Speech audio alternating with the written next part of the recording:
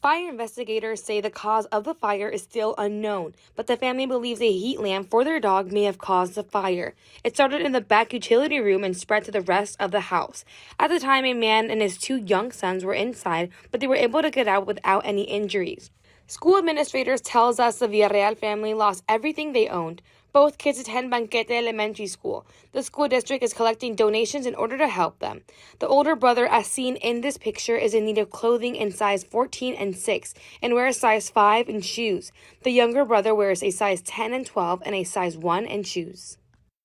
Some of our parents that are very involved in our elementary school in our district are offering to collect money from other parents that are also within the district. And then I have a lot of staff members that are wanting to contribute, so they're collecting clothing and stuff like that so we can provide to the family because they lost everything in the fire.